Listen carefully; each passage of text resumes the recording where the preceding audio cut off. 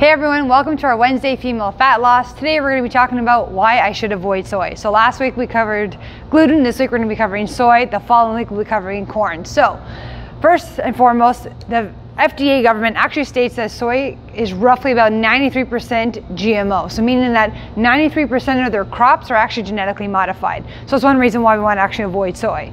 Secondly, a majority of soybeans are actually produced in Roundup Ready, which is, in short, is like a carcinogen to the human body. So that's not good either.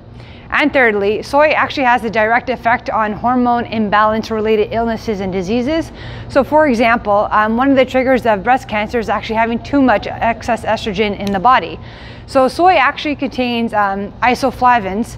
I for sure didn't pronounce that correctly, so I'm so sorry, which have been shown to almost mimic estrogen in the body or act like estrogen in the body. So that's one reason why you actually don't want to consume soy, for those reasons.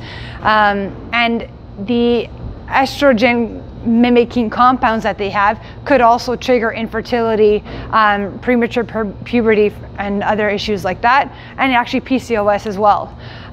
Soy also contains phytates, which, just like beans and legumes, that phytate component that they have can actually drive nutrient deficiencies and malabsorption. So you got to be really careful with soy and how much you're consuming and the quality of your soy. Which brings me to the next question I often get is fermented soy bad for you?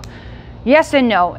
When soy is fermented or aged, the phytate concentration in them have been reduced because of the fermentation. So therefore, small amounts of gluten-free tamari or even natto, miso, what's the other one? I think I said tempeh, sorry if I said that. Tempeh, when organic and genetically modified, are okay to have.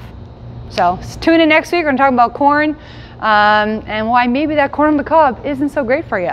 Thanks.